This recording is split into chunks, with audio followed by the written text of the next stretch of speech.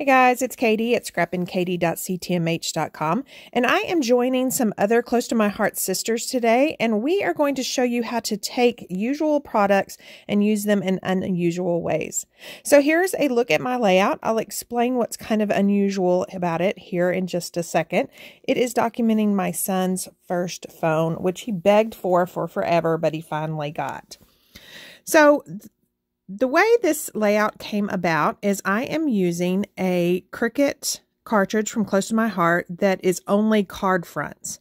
And so there is this particular card, this one right here, that I'm about to insert into my project.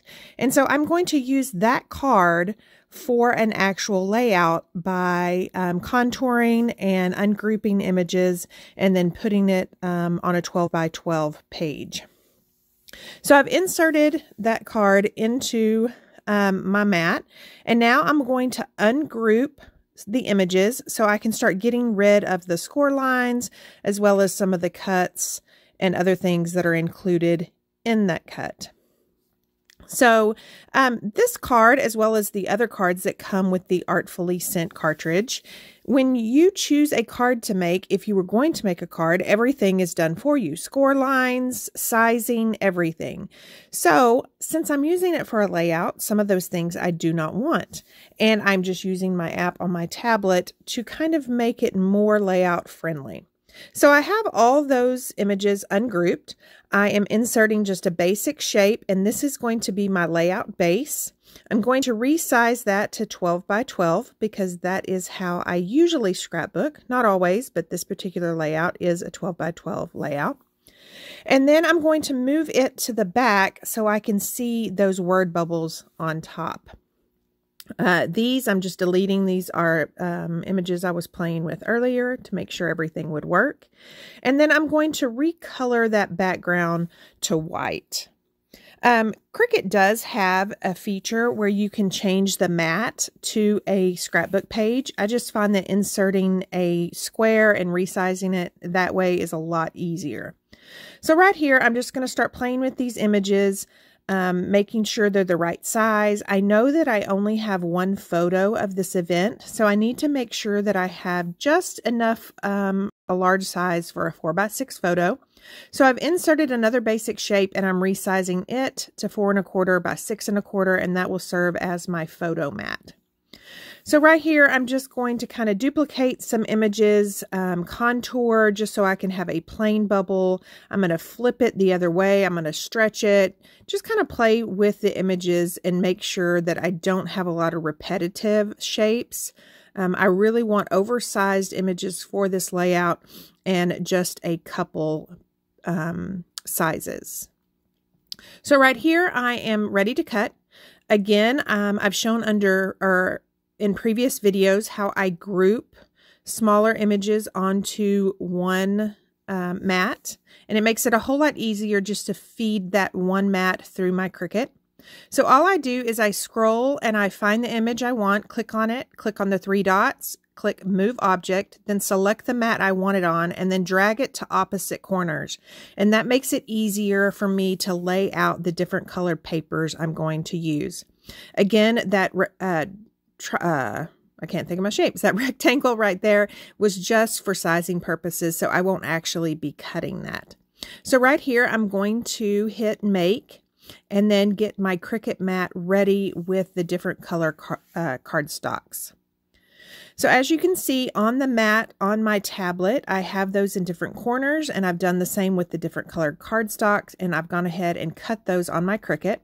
Now I'm going to cut my layout base, which I'm going to put a 12 by 12 down. It's going to actually cut an 11.5 inch square. And then it's easier on large pieces if you turn it over and peel the Cricut mat from the paper, and that way it won't curl. So the next couple of minutes is really going to be a lot of just playing with these shapes, seeing where I want them. I don't want them all just the color and the white background, so I'm kind of play with colors and see what colors I want to pop up for those letters or those sentiments behind there. I'm also going to play with placement. I knew that I wanted that photo down in that bottom right, but as far as the word bubbles, I did not know where those were going to go. I am going to pull out the new classic alphabet thin cuts from Close to My Heart, and I'm going to cut a W, a Y, and a D for What You Doing, which is, I guess, text lingo for this age group.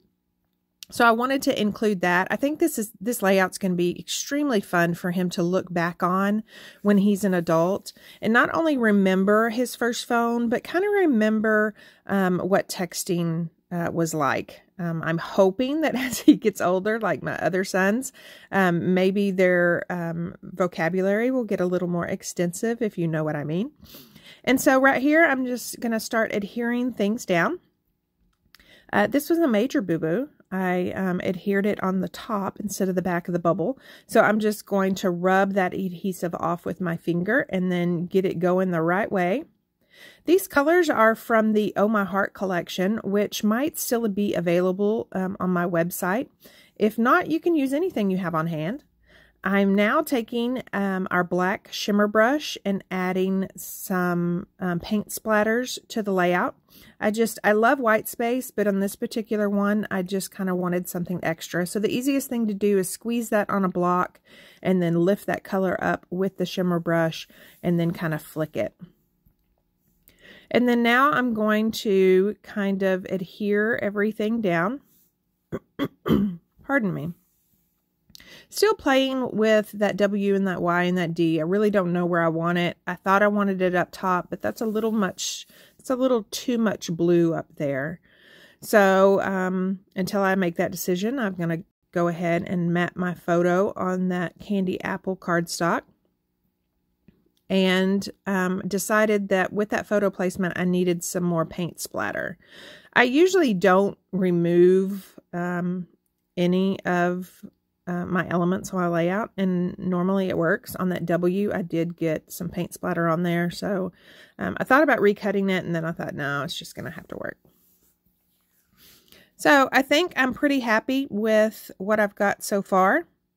And so I believe now I'm going to start adhering everything down. I'm just using liquid Tombow adhesive to adhere the W, the Y, and the D, and then pulling out my T-ruler to make sure that it is somewhat straight. The thing about letters is you either need to make sure they're really straight, or the opposite is to make sure they're purposely crooked, if you know what I mean. That way there's no question. But this one, I really liked the straight lines, even though the messiness of the layout with the paint splatter and the oversized word bubbles, I really wanted the straight line on the sentiments. So I've glued that down, and then quickly realized another boo-boo that I made, but it's easily fixable. I realized that I did not back that Hey There with the lemonade cardstock, so I'm just using my Cricut scraper, and it's real easy to get in there and lift that up and slide that yellow piece of cardstock underneath there. And I'll show you, or I'll tell you here in just a second why I did the lemonade and didn't leave it black. I'm going to add some dimension by using some 3D foam tape on that word bubble. I would try to say it, but probably would sound like a 40-year-old mother trying to act cool, so I won't. And then I'm using my white gel pen to kind of line some of those word bubbles. And then I'm going to pull out, I believe right here, I'm going to pull out my journaling pen and add some journaling around the edge after I adhere this on there. When I adhere my photo mats, I usually leave some spaces around the edge in case I want to tuck anything into the photo, kind of behind the photo. And then right here, I'm taking my journaling pen and just adding a hand-drawn line all the way around. And then I'm going to add my journaling line. So instead of using my T-ruler, here is another tip for you. I want to start my line an inch from the bottom. So I lined my paper up, and then I just use that steel bar and then make lines. I'm making them every 1/4 inch apart. So after the line I drew, I move it 1/4 inch over, and I just kind of eyeball it. And then those lines are done and fairly straight. You could also make them with pencil and erase, but on this one, I did want my journaling lines to show.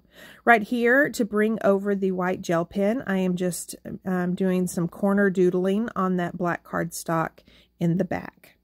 And so now I decided to pull in some more of the Oh My Heart items, only because I have a lot. And so again, this is a way to use up some of your stash.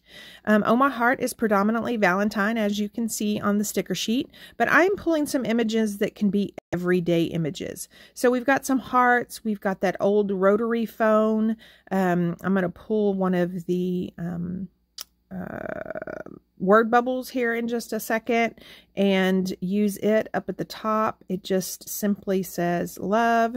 This one is Oh My, which, you know, it would have been wonderful if I had a G so I could do OMG, but I didn't. So Oh My will still work, and it could work for different things. It could be Oh My son finally has a phone, or Oh My in texting world.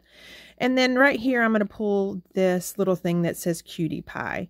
And everyone's child is a cutie pie. So that's very versatile. It doesn't have to be Valentine's. So I'm going to play with the placement of that and still look on the stickers and see if there's anything else I can pull. I find an extra yellow heart.